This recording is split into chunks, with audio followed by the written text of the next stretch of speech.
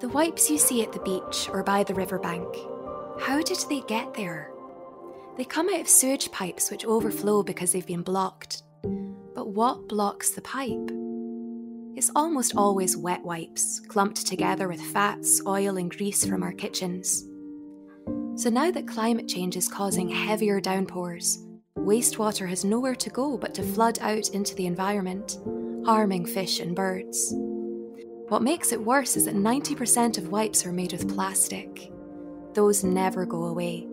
They just release microplastic into the ocean. The only way to fix that is never to flush wipes that contain plastic. Scottish Water is investing £600 million each year into modernising our water infrastructure, but we need your help too. Please help us protect the environment. Let's bin the wipes.